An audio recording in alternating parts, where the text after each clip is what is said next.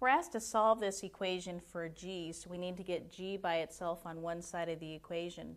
The first step is to multiply both sides by 4. And when we do that, we'll end up with 4w.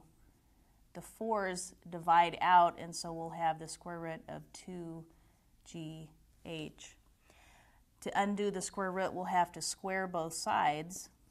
So we'll have 4w squared equal the square root of 2gh squared. Now, 4w squared is 16w squared. The square root of 2gh squared is 2gh. Now we can isolate g by dividing both sides by 2 and h. That will look like 16w squared divided by 2h. And then we know that 16 and 2 share a common factor of 2, so this will reduce to 8w squared over h, or g is equal to 8w squared over h.